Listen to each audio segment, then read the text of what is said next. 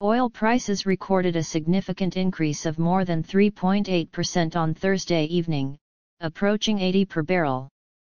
Brent crude futures rose to $79.81 a barrel, while U.S. crude futures jumped to $76.13 a barrel.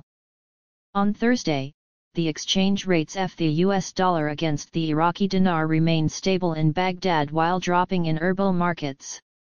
According to a survey by Shia fake news agency, the dollar's rates decreased with the closure of the Central Al-Kifa and Al-Harithaya stock exchanges in Baghdad, settling at 153,800 dinars for every $100, the same as the opening rate.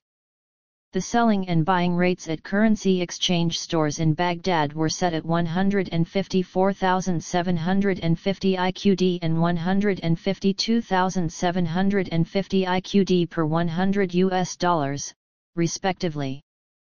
Herbal's selling price reached 153,850 dinars for every $100, and the buying price was 153,750.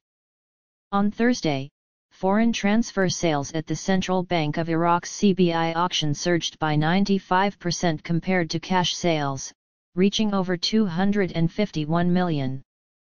According to an official statement by the bank, CBI sold a total of 263,031,872 in its auction today, covered at an exchange rate of 1,310 IQD per dollar for documentary credits and international settlements for electronic cards, 1,310 IQD per dollar for foreign transfers, and 1,305 IQD per dollar for cash transactions.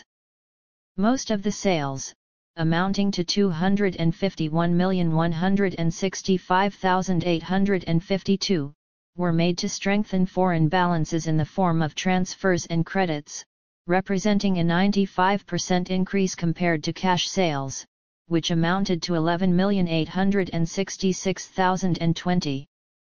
Notably, 2 banks purchased the cash dollars, while 16 banks met requests to enhance foreign balances. Additionally, 10 currency exchange companies participated in the auction.